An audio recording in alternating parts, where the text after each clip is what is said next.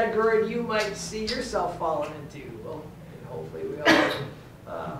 And if you're falling one of the bottom 2 or 3, well, maybe you know, you don't have to stay there. You can move out. But let's take a look at let's define wise. What is definition for wise? Skillful, prudent, understanding. All right. Now we defined the word prudent last week. What was prudent? Just so we all know what that means. What does prudent mean? Careful or wise in handling matters. Yes. And having good judgment or common sense. Boy, common sense in this world today is kind of runs on a low. There's not a lot of common sense. It doesn't seem like anymore in this world. But thankfully, there are some people that have it. Hopefully, you are one of those that have the common sense, right? We think about Solomon. We think about Solomon in the book of Proverbs and how he's trying to, he's talking to his son and hoping that his son will take heed to his advice. Along the way, I'm sure Solomon, he made some mistakes, didn't he? He made some mistakes, and he was trying to share. Did anybody ever make a mistake and try to keep someone else from making that same mistake they did?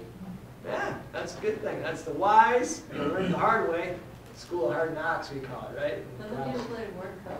People No. have to. It seems like more than not they have to go through it. And it does. It seems like sometimes, you know, you can try to give your kids advice as a parent. You'll try to give your kids advice because you know you've been through it. You already did it wrong, right? You made a mistake. But sometimes you can lead a horse to water. That's another proverb, isn't it? It's American proverb. You can lead a horse to water, but you can't make it drink, right? And sometimes that's how people learn. Is they learn by their mistakes, unfortunately. And I've learned by some of my mistakes, and we all have. We're all honest to ourselves. But Solomon here is trying to, he's pleading with his son, or he's encouraging his son to take note, and we can take note of these same things here. Let's take a look. Let's take a look at some. We think about this. We're thinking about young adults here, and this can be for older people also. But we think about friends. Does anybody here like friends? We all like friends, don't we? We all want to have a friend. We all desire to be a friend, right? But what are some things about friends? Now, we really need to be careful with who we pick as our friends, don't we? And why is that? Oh, yeah, they can lead us the wrong way. Let's take a look at, we got to be careful with our friends we choose. Let's go Proverbs 12:26. Let's take a look at Proverbs 12:26. We're going to have Mr. Beatty. Would you like to read that for us, please? Absolutely. The cheat sheet.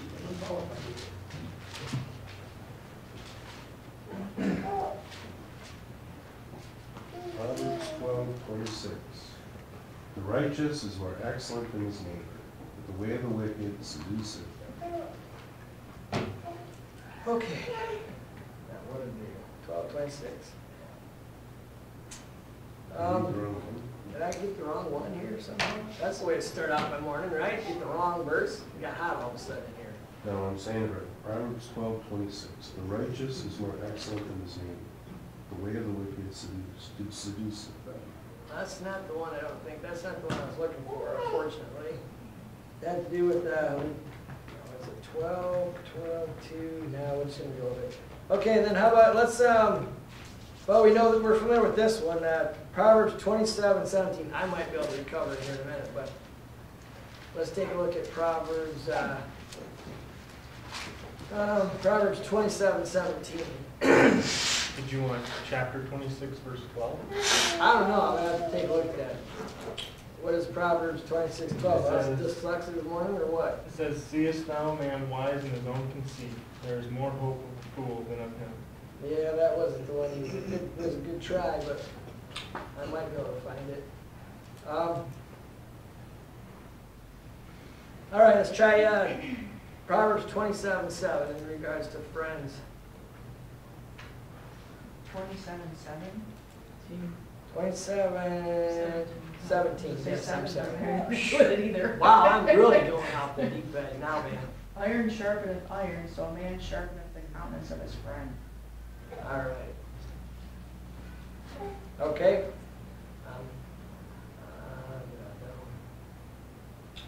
Okay.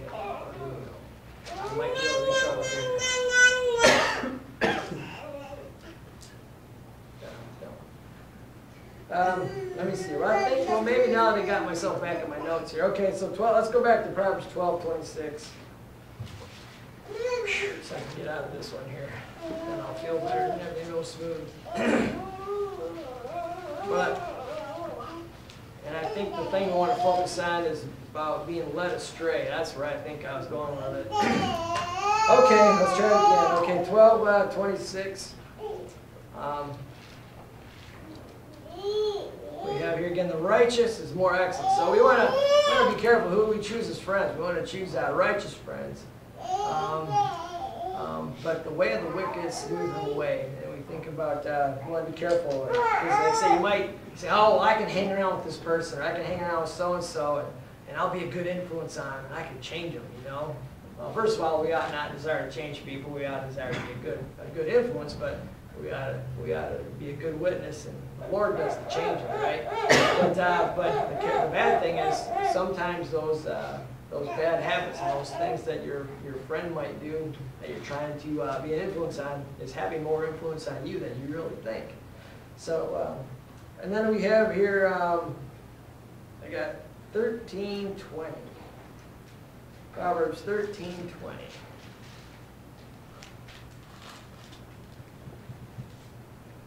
Who do we walk with? Who are our friends? Who do we choose to be with? He that walketh with wise men shall be wise, but a companion of fools shall be destroyed. All right. All right. So as we go here, a wise man will, let's take a look also at Proverbs 1:5.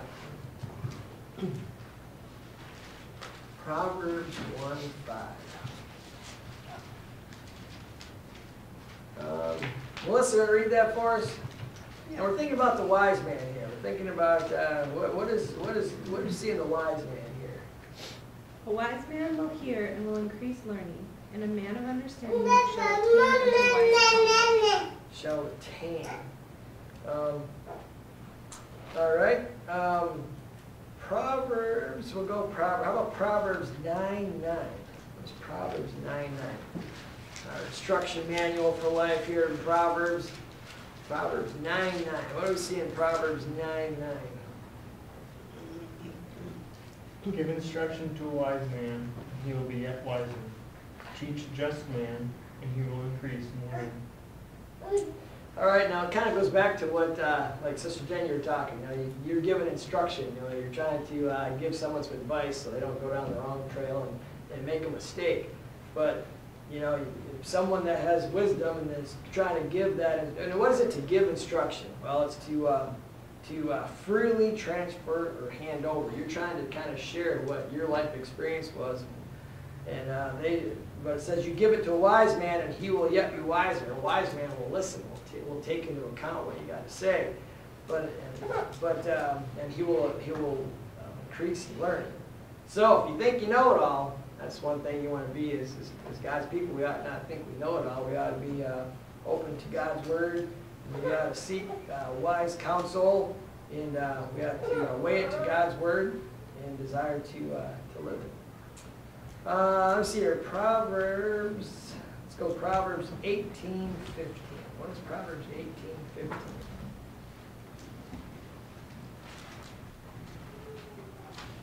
The heart of the prudent getteth knowledge, and the ear of the wise seeketh knowledge. All right, the heart of the prudent. So what do we have here? The heart of the prudent. What does that pertain to? The heart. What is that referring to? Obviously, we think of our heart as the thing that pumps blood around our body, gives us oxygen. And we do need oxygen for our brain because that's where everything happens, right? But when we think about the heart here, we're talking about the inner man, the mind, your will. The heart of the prudent getteth knowledge, and the ear of the wise seeketh knowledge. I have some scriptures for the pursuit of knowledge. How do you get knowledge? How do you get knowledge? What are some of the ways you get knowledge? Experience.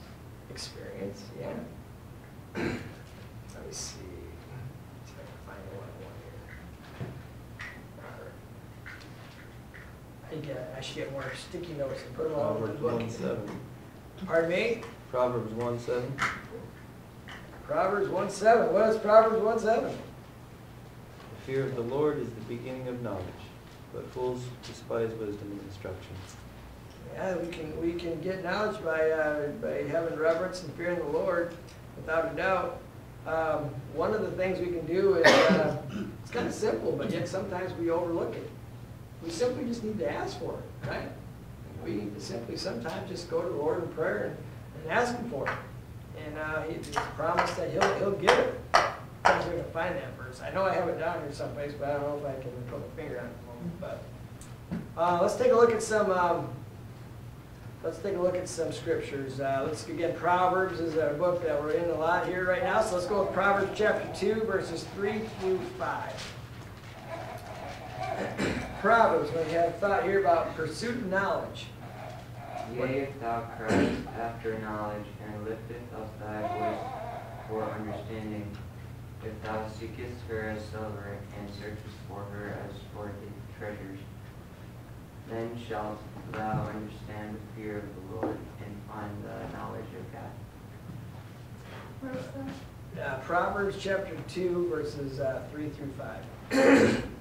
So, a few things to take notice here. Cry after knowledge. Has anybody ever really kind of been passionate about something they're trying to find or trying to search for? I can't find my keys. Man, it's like, where are my keys, you know? You're moving this, moving that, turning the couch upside down, you know, and then they're in the ignition. You know, but I mean, hey, but you were really looking for it, right? And they had the same thought here. You know, you need crying after. You're looking for it. You're going for it. Looking for it. It's not just, if thou seekest her as silver and searchest her for hidden treasures. I don't know. There's movies out there. People on treasure hunts, man. They're going through all kinds of stuff. You know, it's an effort. It's a lot of dedication, a lot of devotion. You think about. Seekest her as silver and searches for her as hidden treasure. We see here effort. You know, I mean, do you really want it? If you really wanted to find something and you were looking for something, you'd be putting forth a lot of effort, and there's nothing that would stop you from getting it. And if you want to be wise, and the wise, they search for it. They look for it. They get it. And then it says here in Proverbs 2:5, then shalt thou understand the fear of the Lord, and findeth the knowledge of God.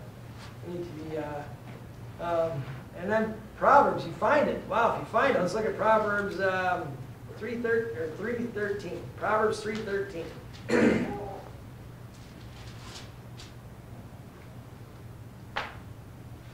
Oh, there's the verse. Okay, let's go ahead. We'll go Proverbs. I knew I'd find it. Proverbs 3:13. See, Jacob read, so we got right here. Jen, you want to read that for us, please? Happy is the man that findeth wisdom, and the man that getteth understanding. All right, happy is the man that findeth wisdom. Now, happy, what does happy usually refer to also? What is that? Blessed. Usually when you see happy, it refers and has the thought also of blessed. So blessed is the man that findeth wisdom, and the man that getteth understanding.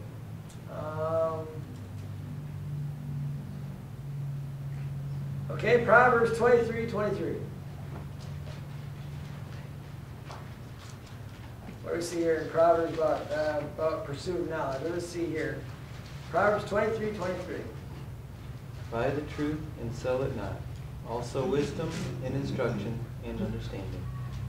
All right, so it says here, it says to buy it. I don't know, I'm trying to think of an example. Anybody got an example of something that you can refer to and apply that like in life? I mean, trying to think if you were a car collector and you had a real rare car and you'd buy it. You'd spend whatever you had to spend to get that car, but then you'd probably hang on to it.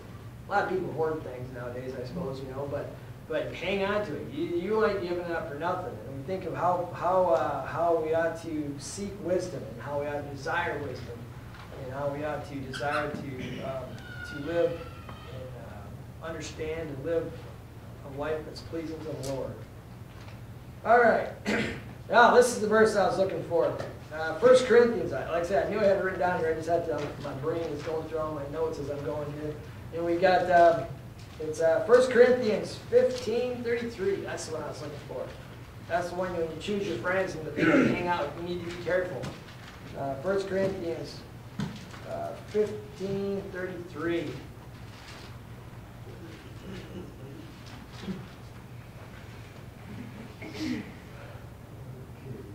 Be not deceived, evil communications corrupt good manners. All right, be not deceived. So we see here, we can take note of that, we've talked a little bit about deception and being deceived. Be not fooled, but evil manners corrupt good character. That's not the word they use, but I kind of made note of that. So now we think about it. Let's think, what does the wise look like to you guys? Well, think about the wise. What does it look like? What does it look like to you guys? Let's think of some worldly wise people. Think about Bill Gates. We'd say he's wise, right? Financially, I mean, he's pretty successful, right? He's got lots of money, right? So is that wise? World standards. The world standards, yeah. Okay, so let's think about it. Let's see. Think about all these lottery winners. You know, they pick the right numbers. I don't know if you call that wise or not, but they got the wise numbers. But they have winners. You might think, man, they got it good, don't they? Right? I think, man, they got it good. They look at what they have. Look at their status in life. But that's not when we think about worldly wise. Maybe they got that, but when we think about godly wise and spiritually wise, they don't have anything on us, right? So we think about it. God takes care of people that honor Him. And we think about having the fear of the Lord. That verse was read a minute ago. That's the beginning of knowledge. Fear of the Lord, to respect Him. The devotion had to walking with Him, right? We think about God's blessings. They come upon the people that honor Him and walk for Him. We think about the wise. I'm trying to find my spot here.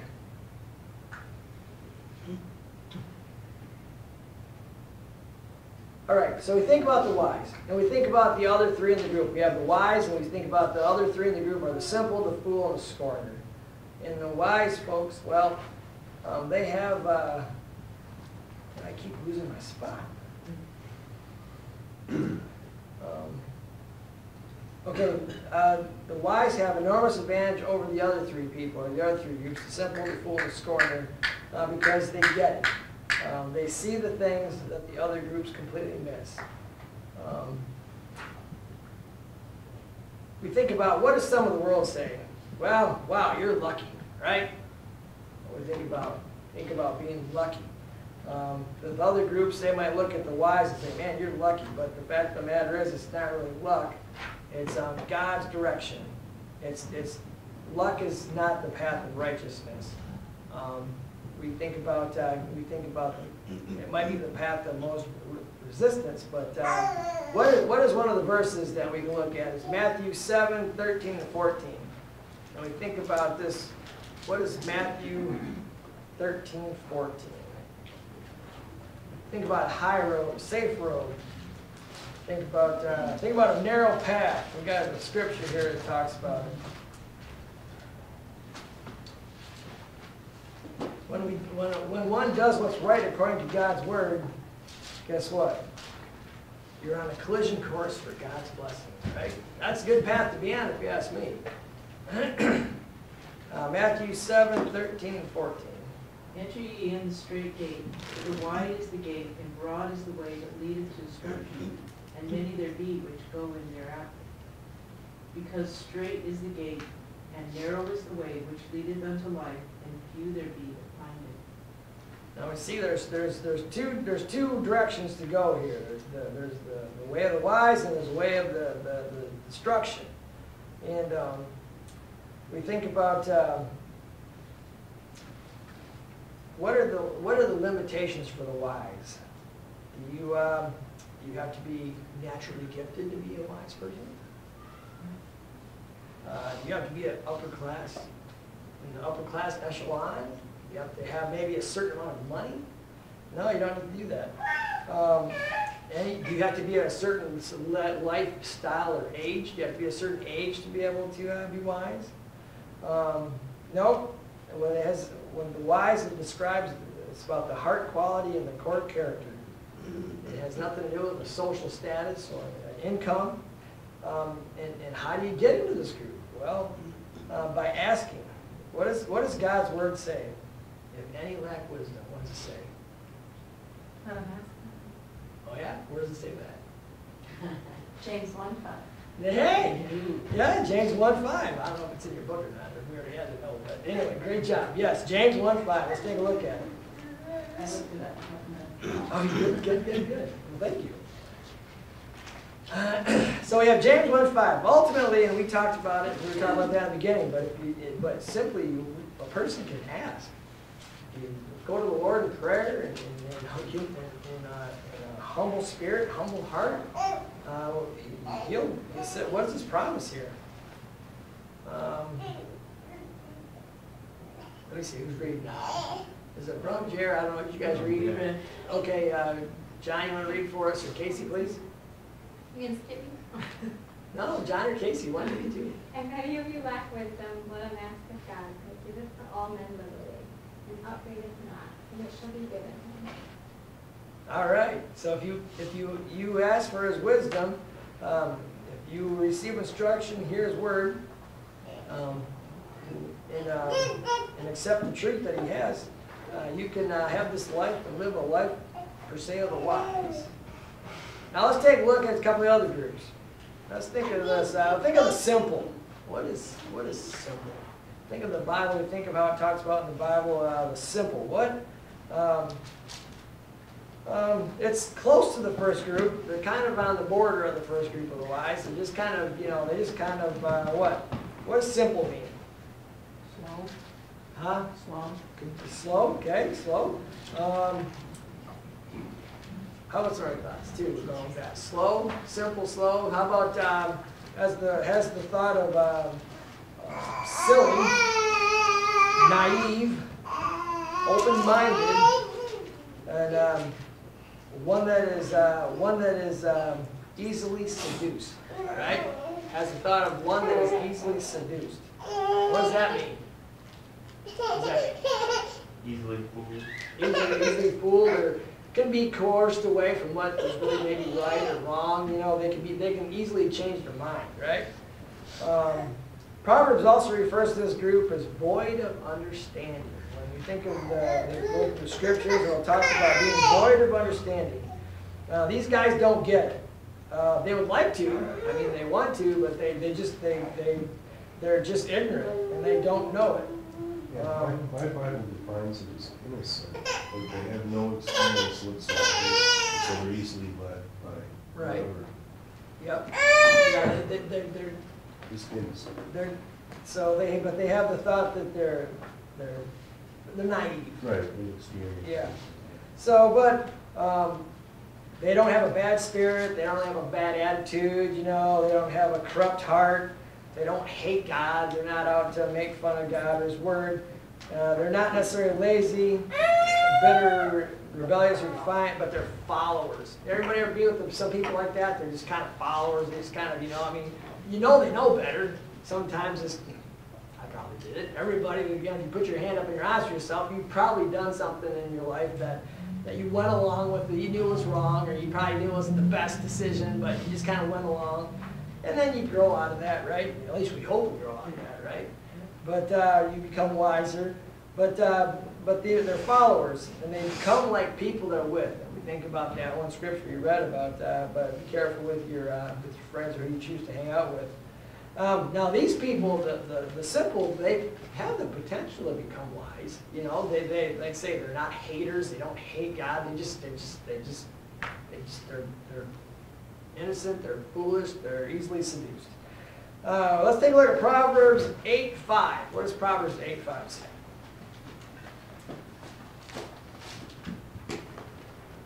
They have the potential to become wise, but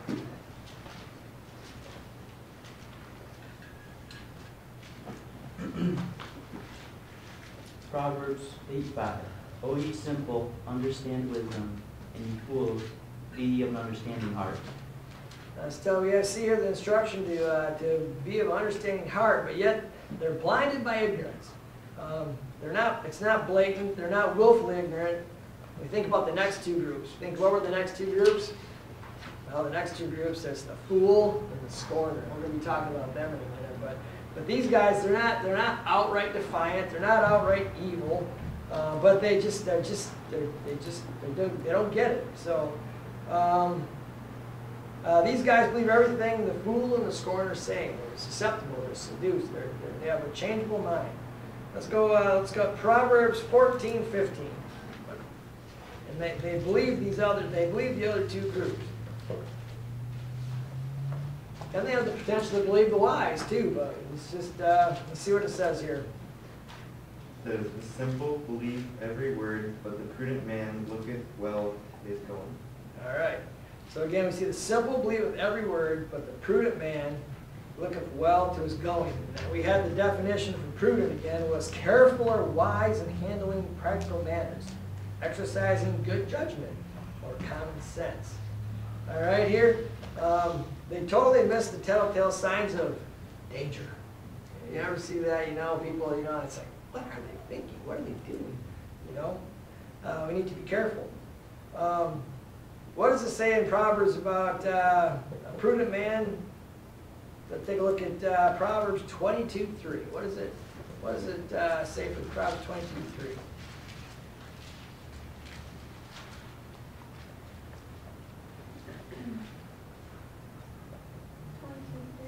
A prudent man perceiveth evil and hideth himself, but the simple pass on and are punished. Ooh, simple pass on and are punished. So let's think about these guys. These guys are the kind of guys that the author used an illustration of people that will tie their shoes directly in front of a door that's about to be opened. I mean, come on. Let's think about this a little bit here. They think, let me see here. They befriend whoever will embrace them, talk to them.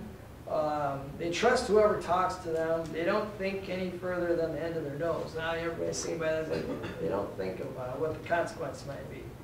It's all about kind of right now. They're kind of looking for right now. And these guys, the simple folks, they can be nice, and they should be looked up to, or wait, excuse me here, let's say this right. Okay, I said that wrong. The guys are usually nice, but they should be locked up until they become wise. There we go. That's what I meant to say. Because like I say, they have the potential to be wise.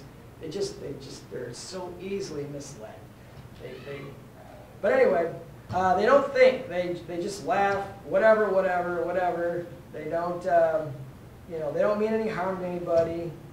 And it has here the thought that if stupid was explosive, they wouldn't make it through airport security. That's what our hope says. But anyway, so the good news is that if you're in this group, you don't have to stay there, because think about what the book of Proverbs says. Let's take up to Proverbs 1:4. What does it say here? Seems really childlike. Yeah. Like, And we're talking about, you think about the title, I want to be for again of our book. They just want to stay low, stay little, no responsibility. Let me see here. Proverbs 1:4. What do we got here?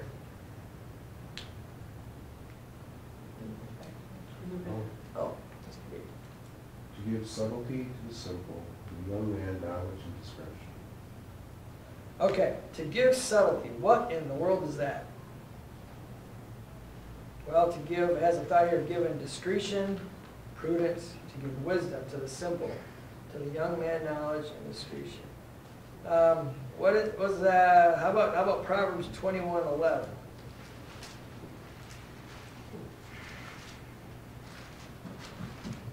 Proverbs 21:11.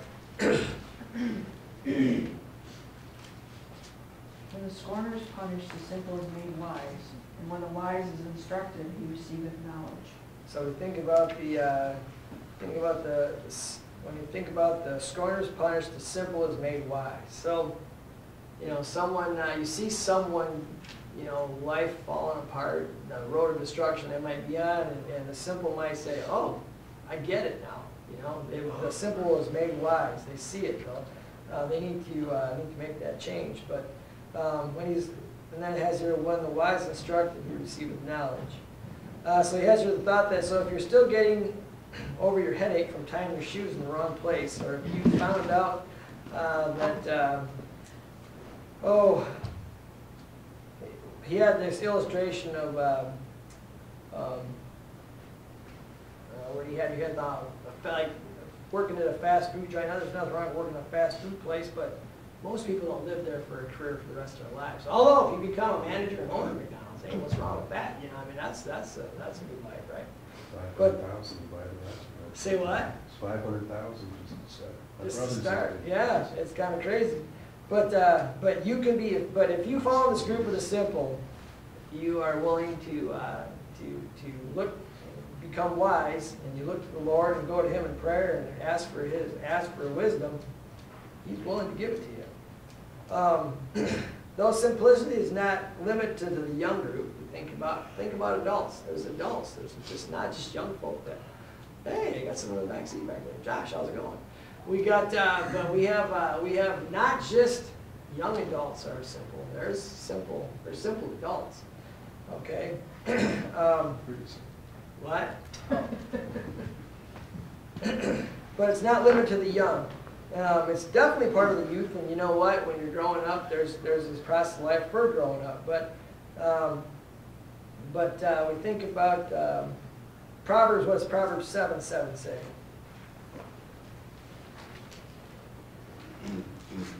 It's talking about the youth here. What does Solomon say here? What does he say?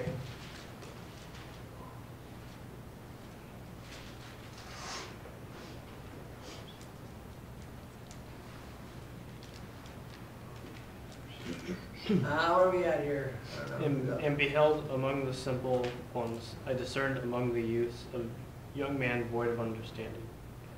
What do you think about that? When you're young, you're void of understanding, you know, but, you know, who do you turn to? Where do you look for? You take heed to wisdom or to good advice. And let's face it, you know, it's inside of us. We think of sin nature. We think of our wiring as far as in the flesh, but we ought to desire to become wise. We ought to desire to grow up. Has the thought here in our book about growing up. When we think about, if you're young, you're cursed with at least a little bit of simplicity. The sooner you accept this, the sooner you can be made wise.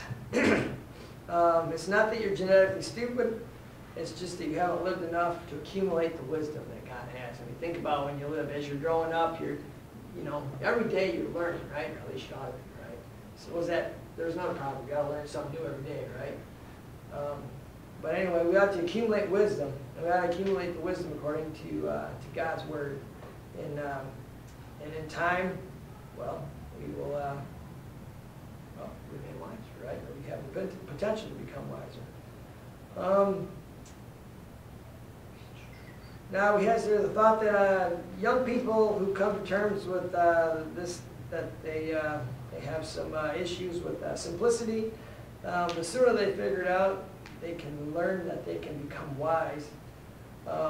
We think about sometimes there's many adults that can be kind of clueless. We're talking again, not just young, but there are clueless adults out there that radiate simplicity. He has a thought here. He says they radiate simplicity like a mid-afternoon sun and a cloudless day. The simple could go either way. They can become wise or they can become fools. So we suggest and we encourage, if you are in that simple category, we encourage you to become wise, to seek God's word, to seek wise counsel, be careful who you hang with. Hang with wise people, wise friends. Get wisdom, get understanding, ask for it, listen, take advice from others. Because you can't afford to stay simple, because if you go to the fool, which we're going to cover next, it only gets worse. All right, so let's see. We're going to start. Yes. Psalm 19:7 is a good one too. Psalm 19:7. You want to read it? Sure. You you have it, Psalm 19:7. I'll write it down.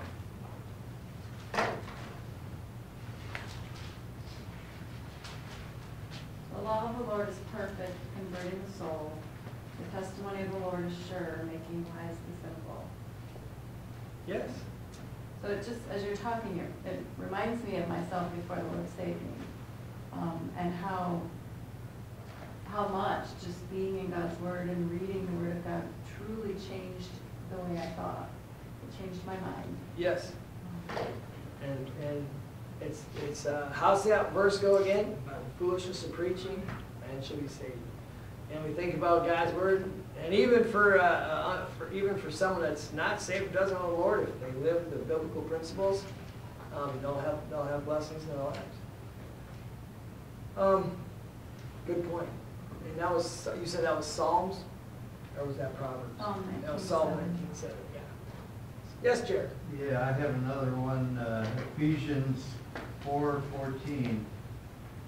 That we henceforth be no more children tossed to and fro, Yeah.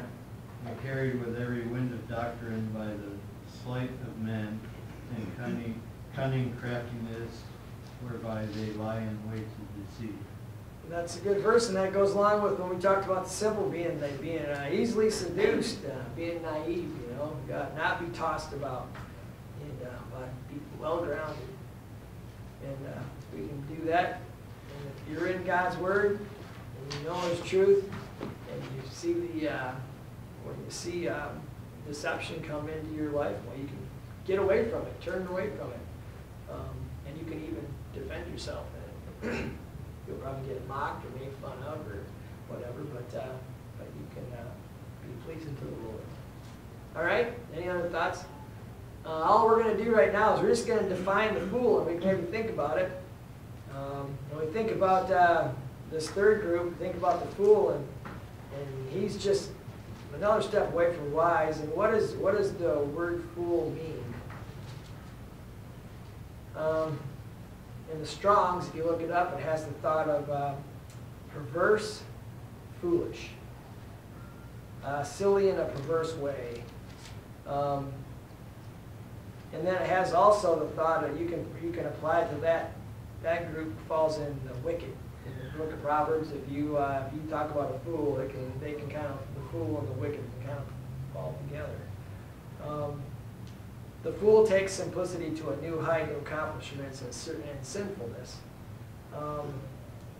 So we'll think about that. I guess think about that. Think of maybe some illustrations of a fool, maybe. I mean, you don't need people's names or anything, but just some illustrations of how a fool would act or what he would do in the world, or what he would look like in the world. When you see a fool, or how does a fool stand out to you? I guess that's what we'll ask. Does that make sense? When you see, I mean, we talked about the simple, we talked about the wise, we talked about the simple, and what is how do you pick out, how would you pick out a fool? What would a fool look like to you in the world? We'll pick up there next week, but we'll close with prayer. Chris.